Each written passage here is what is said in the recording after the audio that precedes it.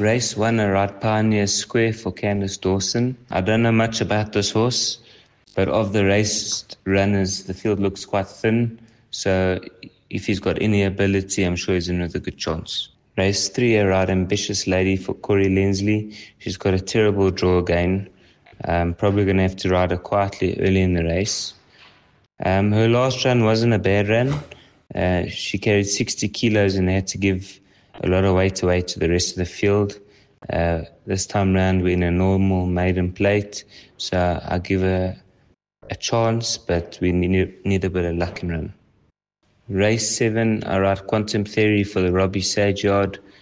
He's quite an interesting horse. He's run some fantastic races and he's run some below par races. So I think if we got him in the right mood on the day, I think he's in with a really good chance. I think we've got dice to beat, but if I can get this boy's mind on the job, I'm sure he's in with a great chance. Race 8, I ride Samoa for the Bridget Sidorf stable. Her last run was brilliant. Inafix came out and won again. I think if she can reproduce that run, she's in with a very good chance.